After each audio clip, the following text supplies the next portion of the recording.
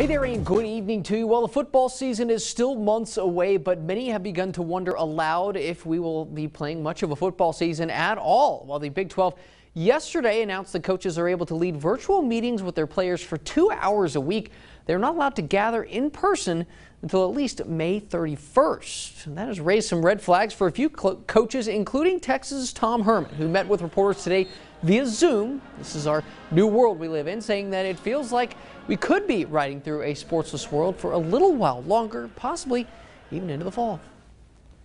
It's what has always brought us together, and now you're telling me that the one thing that is causing this crisis is jamming 100,000 people into a stadium next to each other. So it's hard because we don't have that outlet, right? We don't have sport to kind of take our minds off of some of the tragedies that are going on around the world. And so, yeah, I can't imagine it now, knowing what I know, gathering information over the last couple of weeks. I don't think anything's off the table.